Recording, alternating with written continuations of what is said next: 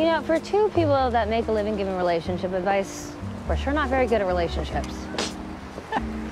What could possibly be funny right now? A fan just tweeted she thinks you and I should be together, and I got like 2,000 likes. Yeah, I know. They've wanted us to be together ever since we started. That's it. What's it? What if, on New Year's Eve, you and I surprise the fans by telling them that we are together? What? Jack, no. Think about it. The fans will go wild. It'd be front page news. We get crazy ratings, and the execs would see how many people care about our show. It's a no-brainer. This is insane. You mean genius? You're actually serious about this, aren't you? Satellite radio, Maggie. Okay, but what happens when they find out it's a lie? They never need to know. After we go national, we'll let it slip that we casually decided to remain friends. No, Jack, this is a bad idea.